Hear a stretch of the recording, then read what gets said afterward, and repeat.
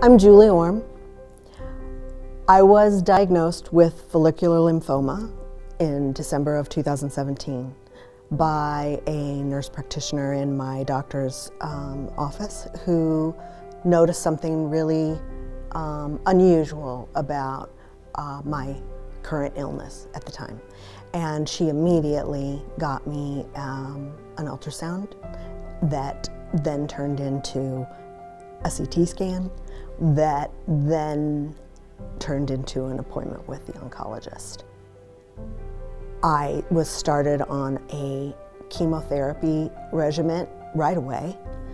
Unfortunately, at the end of that treatment, we still weren't happy with the results.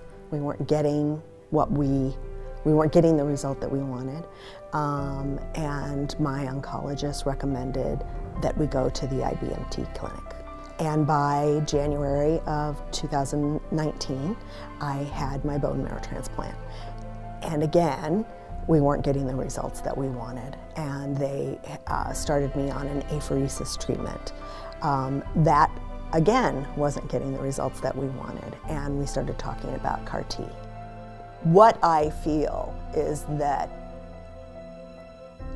getting cancer is a monumental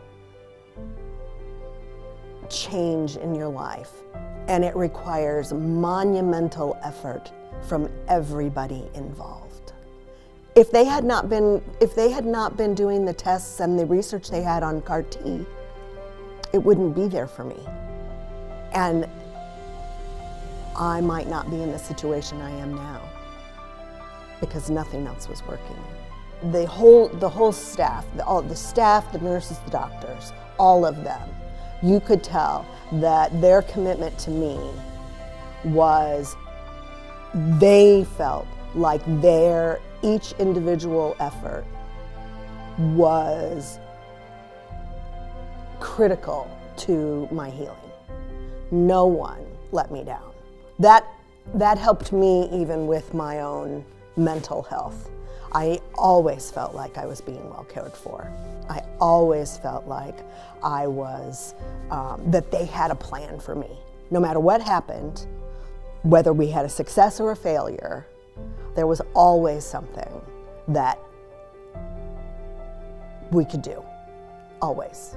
CAR T therapy was the right thing for me, and we had such good success with it. I thank you, Franciscan Health, and thank you, IBMT, for all your care